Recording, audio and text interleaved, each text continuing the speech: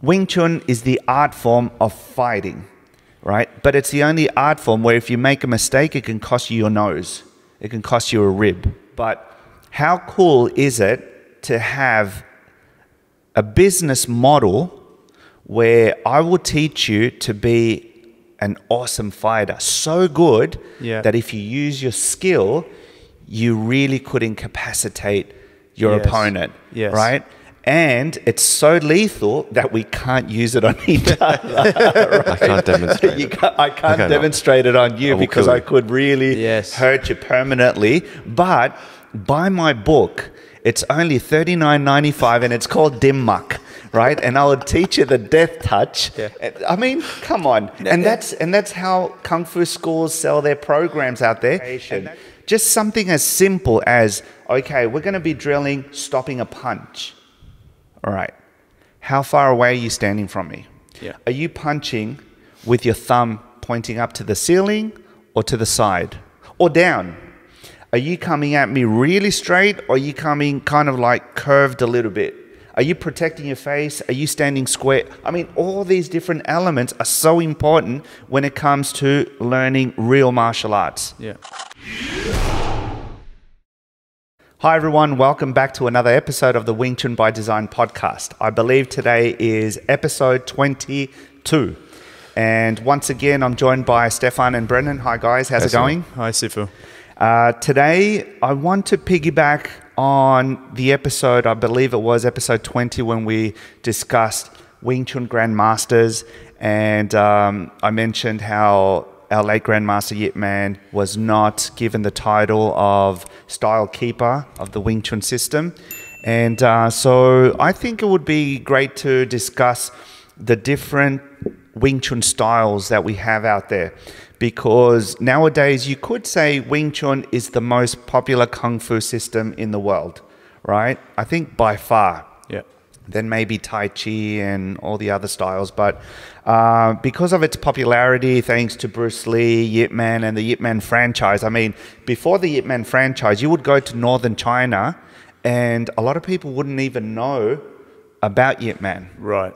Since the movies came out, there has been a massive boom in popularity, schools opening up, and that's a topic for another episode, where people who are not qualified in mainland China are teaching the system. Right. And because people in the Western world think, well, I need to learn the real thing, I'm going to go back to its origin or place of birth in China, and trust me, now you can find much better Wing Chun SiFus in Europe, here, America, and wherever. But anyway, today I'd like to talk about the different Wing Chun styles. Okay.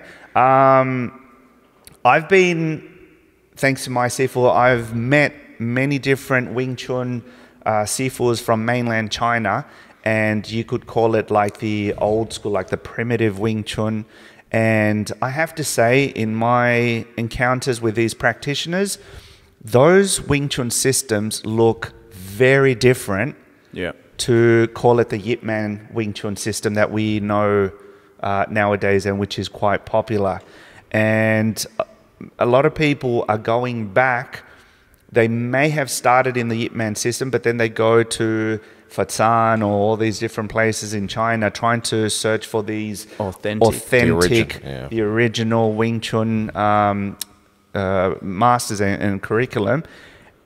And what I can say is those systems have not evolved much because they haven't been exposed as much as, call it, the Yip Man Wing Chun system has, and especially us practitioners who live overseas and are exposed to all sorts of different combat sports and combat systems.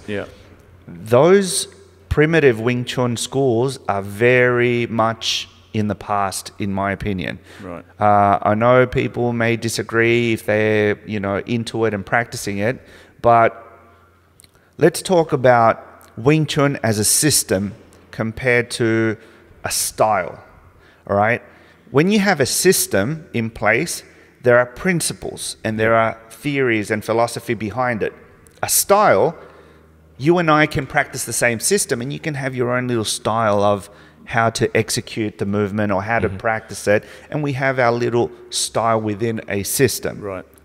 When you find people out there executing fundamentals very differently, then the application becomes so different that it's almost like black and white, where if you're going to try and, say, pull off a primitive Wing Chun technique and your Bong Sao back fist or Bong Sao Lap Sao movement is executed in a way where you can't really apply it, then what's the purpose of drilling that movement or of drilling that technique? Have you guys ever seen any of those videos online? Yeah, I have. I've seen a bit. Yeah. I was just thinking, we talk, Bruce Lee talked about no fixed positions and how like a Quan Sao or a Gan Sao, there's a few different ways, many different ways to apply those. Yes. If you understand. Do you find the sort of the arts in China kind of are more fixed in the way they try to apply something? Or can they employ those techniques in various ways? The thing is, my SiFu has said this in the past, where culturally it's different. Over there, the mindset is SiFu says, student does. Right. No question. Yep. And in the Western world, it's not that the student is questioning the SiFu, but that student may have some questions. How can I use it? Or what is this for? How can I apply it?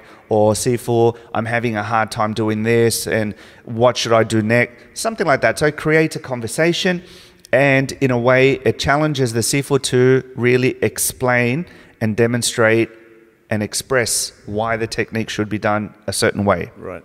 In China, for the most part, SiFu says he can kill you with one finger. Oh, he's so good. Yep. It must be true. Right. And they leave it at that. And they accept that that's going to work. And they accept whatever the SiFu says as the ultimate truth. Right. And they're nobody to question that. Yep. And then, unfortunately, with that, it's almost like, how can I say this in a way where it doesn't come out harsh?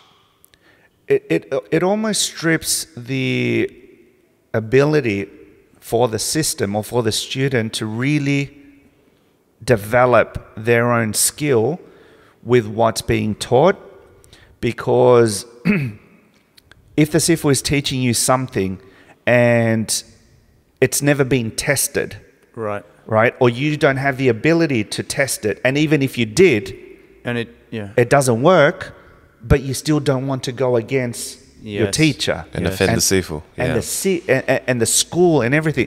And that's why nowadays you see these so-called Wing Chun practitioners or Kung Fu in general, Tai Chi guys, getting beat up in 10 seconds in China with a very mediocre kickboxer. Right. It's not even a high-level guy, and there's no comparison. And it's because of that, right, where they train. I mean, I've been exposed to guys where they've told me if they did the death touch on me, they would kill me. And I said, well, let's make a deal. You do your death touch on me, I won't move. I'll have my hands behind my back and I'll take it like a man. But once you do that on me, I'll give you my punch on your chest and you take that. Right. And don't move. And let's see which one hurts more. Yeah. Or which one does more damage. I just said which one hurts more because I know his hand won't do any damage on me.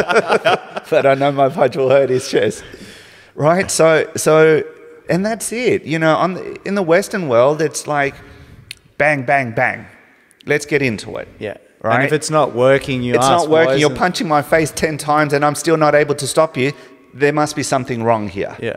But you have to have that interaction. Yeah. That's right. Where most old school traditional academies and schools in China, they don't do that. And the most type of applications they do, they're set choreographs. Right, I'll punch you with my right hand. You punch, I block.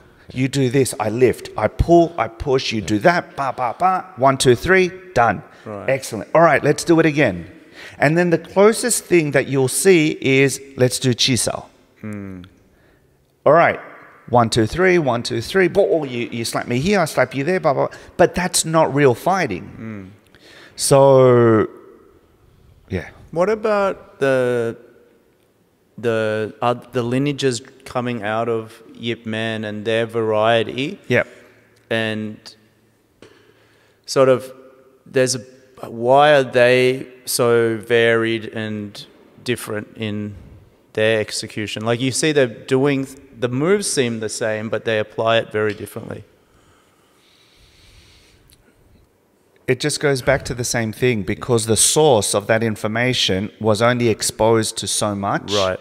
And their knowledge in terms of application is very limited. Yeah. So how can they practice, teach, Yeah. is just based on their own experience. And then that's how, the next generation, the students that are in the school, they're exposed to that, they're trained a certain way. Yes. And that's that. But how cool is it to have a business model where I will teach you to be an awesome fighter, so good that if you use your skill, you really could incapacitate your opponent, right? And it's so lethal that we can't use it on each other. Right? I can't demonstrate it. I can't demonstrate it on you because I could really hurt you permanently. But buy my book. It's only $39.95 and it's called Dim Mak, right? And I will teach you the death touch. Yeah. I mean, come on. And that's how Kung Fu schools sell their programs out there. And that's how students build a false sense of confidence, just drilling tip, tap, this, that, and this is where I'll go with my finger and this and that. But we don't really... And you meet someone really mean and really tough. Exactly. And you've seen it firsthand where you see people, not in our school, but high level, right? Years and years of training, and then they meet a person who has a bit of experience sparring or boxing or something, boom, they can't handle it. They don't know how to stop that boxer, that kickboxer, because they've never been exposed to the application of their techniques, whether it's Wing Chun, Hung Gar, Tai Chi, Taekwondo, any style. And we've talked about this before with the conceptual and the reality thing, like, that when you're in a real situation, the collision, the impact, you have to be used to that. Like a lot of these systems kind of like, it's very technical, very neat. This scenario is going to play out exactly like that. Are you, when you punch someone, when you kick someone, how does your body react after that impact? And how do you recover your position and continue? Your balance. Yes. How do you recover? How do you cover? How do you counterattack? Yeah. Right? Are you going to wait? Are you going to jam? Are you going to pull? Preemptive stances. All that comes with just experience doing that actual encounter. Yeah. The sparring, the application. Just something as simple as, okay, we're going to be drilling stopping a punch. All right. How far away are you standing from me? Yeah. Are you punching with your thumb pointing up to the ceiling or to the side or down? Are you coming at me really straight, or are you coming kind of like curved a little bit? Are you protecting your face? Are you standing square? I mean, all these different elements are so important when it comes to learning real martial arts. Yeah. Okay. I always tell my students, Wing Chun is the art form of fighting. Right? But it's the only art form where if you make a mistake, it can cost you your nose. It can cost you a rib. It's not like painting, music. You made a mistake, you fix it. You start all over again. And you're in an environment where you're in control. The art form of fighting, many times, you're not in control. You don't know who you're going to verse. You don't know when it's going to happen, how it's going to play out. So many uncertainties. The stress. Are you huffing and puffing, or are you under control? Right? All these elements are so important when it comes to fighting. Yeah.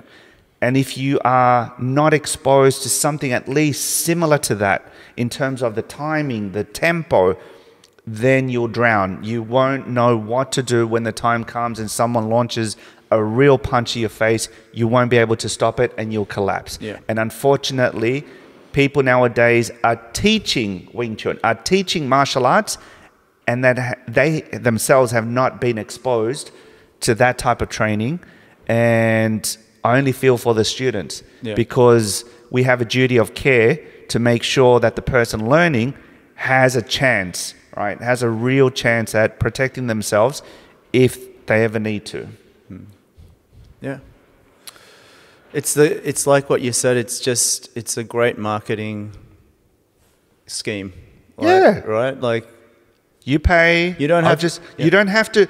You don't even need to sweat. Yeah. The system's so good that you don't need to work hard. No, all you need to do is just train in front of the mirror. Yeah. Right? And just put your hands here, do this, do that. And you'll be unbeatable. And you'll be unbeatable. And put a nasty face when you practice on the wooden dummy. All right. So that's it for today's episode. Everyone watching, I hope you enjoyed it. Please leave a comment or a question. We can tackle it next episode. I'd like to hear from you.